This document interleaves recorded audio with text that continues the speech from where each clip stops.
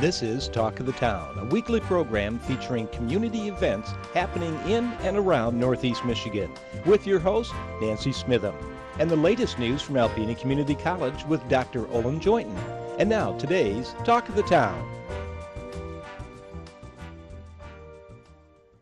Good morning and welcome to Talk of the Town. I'm Nancy Smitham. My first guest today is Amanda Dozier from Besser Museum, Northeast Michigan. Hi, Amanda. Hi, Nancy. I know that school started, and I'm sure you guys are ramping up some programs and got lots of wonderful things going on, so tell us what's happening. We've actually already started booking school groups for this year, which is fantastic, and they're coming as far as Rogers City, Onaway, Oscoda even, which is fantastic. It's what we love to do. We love our school groups. But we're gearing up for a few of our fall programs, which is our favorite is the Fall Harvest Day Fossil Fest, which is October 5th this year. It's a Saturday, of course, from 12 to 4. It's all sponsored by Lafarge and Specification Stones. And the important part of that is it's all free to everyone. They're also going to be doing quarry tours. We'll be taking buses, driving out to Lafarge Quarry, and doing that like we did last year. It's going to be fantastic as always.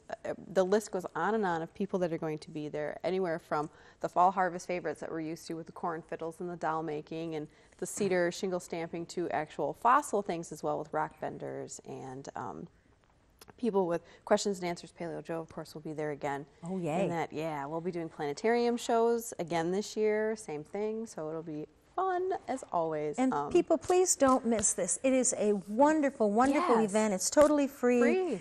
And it's just like a walk back in time. It is. It's just a wonderful event. Pie baking contest, we can never forget that. I don't know, I can't believe I just forgot that. It's so close to yum. It is open to, all bakers. You can submit up to 3 pies. It's any kind of pie you want. We're not making it exclusive to fruit or anything like that. Okay, great. So you make a fantastic chocolate cream pie or coconut cream pie, yay, because those are my favorite. Get to sample. Bring them on in. It's sponsored by Neiman's Family Market, so all of the judges are from Neiman's, and the prizes are sponsored by them as well. You actually get gift certificates to go grocery shopping at Neiman's, which is great. A lot of growing families, the grocery bill is sometimes the one thing that gets you the most. Do you have to pre-register? Not at all. You just bring in your pie that day between 9:30 and 10:30 in the morning. Okay. And we will try not to eat them and then send them to the back so that they can be judged. The announcements will be made about 12:30 because the judges come in at noon and sample all the pies and pick their favorites, and we let you know. And from there, it's a great event. Also, some of the other things that we're getting ready for is we have our juried art exhibit right now, which is, again, one of our favorite shows because we open it to artists all over Northeast Michigan, and you get quite an eclectic group, anywhere from pastels to watercolors to oils to photography. It just goes on and on. So there's a lot of great stuff. Wow. Marble photography, the reason I say this is it's digital photography, but it's not photoshopped by Gail Stellick. We're calling it I've Lost My Marbles, and they're all pictures that she takes of marbles up close and kind of how it reflects the light, and it makes some beautiful pictures. But here's a little catch. If you bring in a marble of any kind, you get to see the exhibit for free. So you receive free admission if you just bring us in a marble. She's collecting all these marbles so she can continue doing more photography like this in the future. So that's pretty cool. And then, of course, seasonal lights right around the corner. Yes. This year's theme is the Time for Giving. So it's going to be kind of back to that old-fashioned way of Christmas. We're going to do our community trees again this year. Where you are? Yes, where we're going back to the service organizations. But what we're going to do is we're going to take these service organizations and have donation boxes for each of them, so people can give as well as just, it's great to have, this is our mission statement and this is our this, but we really want to encourage people to come and give to these organizations. So it's kind of a new twist on the community tree. Terrific. Very excited to have them back. We're getting lots of participation from it. So it'll be great, as always. Yes, as always. Yeah. And a time before, winter and too much cold weather gets here to get there and see all the buildings and all the displays. And get in that fossil park and dig, dig, dig. Yes. I can't even tell you how many amazing pieces of fossils we've been pulling out of there this year. We found trilobites. We've been pulling out nice chunks of, of course, this ancient little bug that used to crawl around the sea floor. It's been pretty cool. And we were just delivered the other day what we know of is one of the largest Petoskey stone samples in the area. It's larger than this table. It's huge. Wow. We say Petoskey stone because that's what people more or less refer to, but it is actually a piece of coral from ancient seabed, but it's massive. Lafarge had to bring it over on a scoop, and yeah, it was, wow. It's huge, huge. So you have to come check that out as well. It's one of our new favorites that we take everybody out and show right away because it's pretty cool. And planetarium shows? Every Saturdays at 2. This period is going to be the solar system, so they're going to talk about, of course, everything to do with the universe, from the skies to what's in our solar system, what to expect, and so on and so forth. Very cool. Okay, and always an opportunity for volunteers? Absolutely, absolutely. We have a great volunteer program. We call you in. We have it where you choose what you like to do, and then we place you with that job. So we have everything from cleaning to filing to collections to art handling, so on and so forth. And you get to see everything that happens inside the museum. Yeah, and all the behind the scene stuff of our thousands and thousands of artifacts. It's amazing. Okay, yes, you do. And people, you know, what a great thing to do on a nice fall afternoon. Yeah. Get over there and see all the wonderful displays. And admission is very affordable, and especially if you buy a pass, a family pass, at the beginning of the season or the end of the season, whenever. And it doesn't matter because our membership runs 365 days from the day you sign up. So it's not one of those, you sign up in November and it's done in January. So it kicks the whole year, and it does. It gives you free admission as much as you want. So you can come 4 times a day if you want. We don't mind. Okay, and your little store is open too? It is, and it's getting improvements upon improvements upon improvements. We're ordering new and new stuff. It's great. I'm having a really good time with this store. We've got ammonite samples and trilobite samples and polished stones and books and all sorts of fun stuff. So yeah, it's great. Okay, and once again, Fall Harvest Days, October 5th. October 5th from noon to 4. From noon to 4, and get those pies in around 9:30. Please. Between 9:30 and 10. 10:30, yep. Any questions, just call me, 356. Totally free. Totally free. 356-2202. You got it, and I'll send you either, contest rules, anything like that. So just let me know. And the Paxton Quarry tours are worth just going for anyway. Right, and they're free. Like they're going to take you out to the quarries for free. So that'll be cool. All right, thank you very much for being here, and I look forward to seeing you at Fall Harvest Days and enjoying all the wonderful time, talent, and energy that you all put forth for our community. Thank you. Thank you. I'll be right back with Christine Wedge from Alpena County Library following these messages. Hi, I'm back with Christine Wedge from Alpena County Library. Hi, Christine. Hi, Nancy. How are you? Good, and just like Amanda from the museum, as school started, you've got all these things going on, so get us started. I know there's a ton to talk about. Lots of things going on with Back to School, and the first thing is this Tuesday at 6:30, we're having a pictorial history of Alpena schools. That's a presentation from Special Collections, and we have so many pictures in our collections of schools that were once in Alpena County, schools with names like Garfield School, Jefferson School, a lot of schools that aren't around anymore, Central High School, and we have pictures of all these schools. And at that time, in the earlier days, in many instances, they'll just take the entire student body out in front of the school and take a picture. Oh, yes. So if you know someone who went to a one-room schoolhouse or who attended a school that's no longer open in Alpena, this is a chance to kind of walk down memory lane and see some of those old photographs and some of those old school buildings that aren't with us anymore. I went to 3 one-room schools in the area, so yes. Wow. Yes. That's terrific. Well, then you probably know about the one-room schoolhouse project that Bob Kuyawa is working on, and he's actually working on that with the Besser Museum,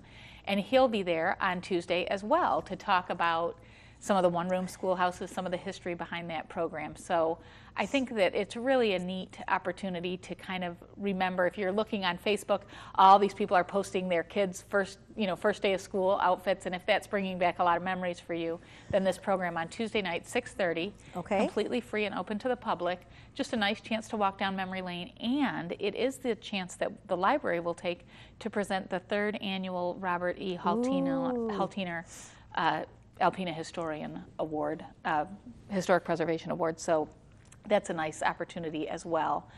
The first one of those awards went to Bob Haltiner, and the second one to Lori Lacrosse. So it'll be interesting to see what happens with the third one. Yeah, so that's a great program, and it's free. And if you're in the library and you just cannot make it to the Pictorial History program on Tuesday night at 6:30, right off of the Alpena History Room, so sort of at the top of the stairs there, is a display of sort of a PowerPoint of a bunch of old photographs and memorabilia from early schools in Alpena. So if you really can't make the presentation, you could still see some of the pictures and things. Perfect. So that'll be terrific. And then on Thursday night, we have one of the first programs leading us up to the Alexander McCall Smith Authors in the Fall appearance. Now, that appearance of Alexander McCall Smith isn't until November 10th, but we are planning some programs to sort of get people ready, get familiar with the work and the location. Alexander McCall Smith has written 65 books, but the ones that are probably the best known around here are the No. 1 Ladies Detective Agency, and those are set in Botswana, which is now Zimbabwe, I think. And there is a professor, a part-time professor at ACC named Findy. Okay, Findy, we know. Yeah, Mashanini, sorry. Okay. And she grew up in South Africa. Ooh. So she's going to provide some reflections and some insight into what it was like to grow up there, and what the people are like, what the climate's like, just give you a little bit of a sense of what it's like to be in Africa. So she's going to do that. That's actually an Association of Lifelong Learners program hosted at the library on Thursday at 7 o'clock. Okay, So- and the tickets for Alexander are flying off the shelves. They really are flying out the door. We have rather few tickets left for the orchestra section. Now, they are only $10. It's Sunday, the 10th of November Okay. at Alpena High School. We do have more tickets, but the tickets in the orchestra section are nearly sold out. So if that's something that you wanted to see, you should stop into the library and pick out your seats and buy your tickets quickly. Okay. Yeah. The other big thing that we have planned is next weekend we have a readathon, and it was inspired by the folks at, by the Relay for Life teams around the area, and we had a group of people talking about them, and a couple of them said, it's kind of funny, they said, I love the idea, I love everything that Relay's about, I just wish it was a little more sedentary, or wish there was some way I could sort of read and raise money for cancer. And they said, you know what, why not? Why can't we do that? So for 24 hours, starting on Saturday morning at 10 o'clock, Okay. we'll have a readathon. So we will, for readathoners, stay open all night Wow. and until 10 o'clock the next morning. And we're asking people to sign up and get sponsors. So folks could sponsor you for $1 an hour or more than that if they want. And the proceeds would go to Relay for Life. We will be open all night, but you don't have to be there all night. You Okay. could read for an hour, for 3 hours, for 5 hours. You can just sign up and say, this is the reading that I can commit to. And if you do decide to stay overnight, we will have some activities in the wee hours to kind of keep you Awake? and charged up and inspired, and we'll even do some read-alouds. Ann Harity and Joe Basto are going to host some read-alouds for us, so that'll be really terrific and kind of keep things going. So whether you want someplace quiet and secluded that you can read, or some encouragement and enthusiasm about reading, you can find both of those at the library on that day. And all you have to do is sign up, and all the proceeds will actually donate to the Alpena Lions Club's Relay for Life team, and they will forward them on to the Cancer Society. Perfect. So I think that'll really be a fun Yes, it event, will. and I have to agree that it's nice to be able to actually read for cancer research. Right. And we have about 2 minutes left. So very quickly, computer classes are starting up Yes. again at the library. We've talked about them a number of times. Computer security, different software, things like Facebook.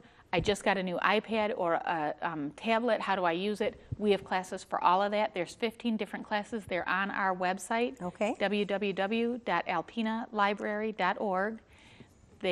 You have to register for them, and they fill up quickly. So if that's something you're interested in, look this week and call the library at 356-6188, Okay. extension 14. The other thing folks come in and ask us about, I can't figure out how to make this work on my laptop, or I can't quite figure out this on my tablet. And so we are going to try 1 hour Monday through Thursday for tech help. So our Yay. technology person, Nancy, will be able to give you a little bit of advice for your computer. This is not a lesson or a class, and it's not a repair. If your computer's broken, you need to take it to Okay. a computer repair place. But if you just can't figure out how to make something work, or what's the little shortcut for this, or something like that, those kinds of questions, Nancy will be on hand to answer Monday through Thursday, 1 hour a day. You can find out more information about that on our website as well. Okay. And Story Hour. for 4 to 5-year-olds. This is a preschool style program. It starts in September. You do have to register. Mary is the person to call at 356-6188. Her extension is 13. This program really is, it's stories and songs and the things you'd expect, but it's also activities that will get your child ready for preschool, for kindergarten rather, for school age activities. So using scissors, using glue, doing a lot of craft activities, a lot of gross motor skill activities, hopping and skipping. And parents come to that and bring their kid to Mary, and then they stay in the library, but the child stays in the class sort of like a big kid, sort of preschool style. And those you do have to sign up for. We also have Tiny Tots for 0 to 24 months that you don't have to sign up for. It starts Thursday the 26th and goes from 10 to 11 and runs for 6 weeks. Okay, we're out of time. Thank you very much for being here. Look forward to talking to you next month. Thanks, Nancy. Please stay tuned for Dr. Olin Jointon following these messages. Good morning. I am Jay Walterite, Director of Public Information and Marketing for Alpena Community College, and this is the ACC portion of the Talk the Town. With me this morning is Dean Don McMaster. Hello, Jay. Welcome back. You're one of the veterans of the show. Yes. And because you have many good things to talk about. One of the things that we wanted to talk about today were all of the workings of the TAACCT federal grant that the colleges and you are administering right now. Why don't you tell our viewers a little bit about what that is in general first before we get to the specifics? Very good. TAACCT stands for Trade Adjustment Assistance Community College Career Training Grant, and it stemmed from an initiative President Obama rolled out in 2010. His premise was that community colleges are very influential, essential, and in terms of creating opportunities for people, revitalizing the economy, retraining people who have been displaced in the economic downturn. So he created a fairly substantial pot of dollars that ACC competed successfully for. And we were funded in 2011, and the amount was substantial enough to do some really interesting things that we've been able to roll out in the intervening 2 years. So why don't we talk a little bit about those things. The first thing I wanted you to mention were our green building seminars that are coming out. Yeah, the central premise of our proposal was sustainability and green jobs. And one of the areas that we've developed a curriculum in and found an excellent trainer is green building. So we've run a cycle of courses. They're free seminars that began last spring, both here in Alpena at ACC and down at our branch campus on the Huron Shores campus. And we're doing that again this fall. Actually, the 13th and the 14th is the first one here. So if people want to attend, they just need to get in touch with us. We register you at the beginning of class. There's no fee, and the instructor is outstanding. Why don't you tell our viewers a little bit about the content of the course and who would be interested and who would benefit? I'll start with the second question first. It's a good one. People who are interested, who have attended, who really found it valuable are contractors, people who want to make their home more energy efficient or know how that works, people who sell appliances, realtors, building inspectors. So the first part of it has to do with building an energy efficient home, sizing your heat source right, the proper windows, sizing the rooms correctly.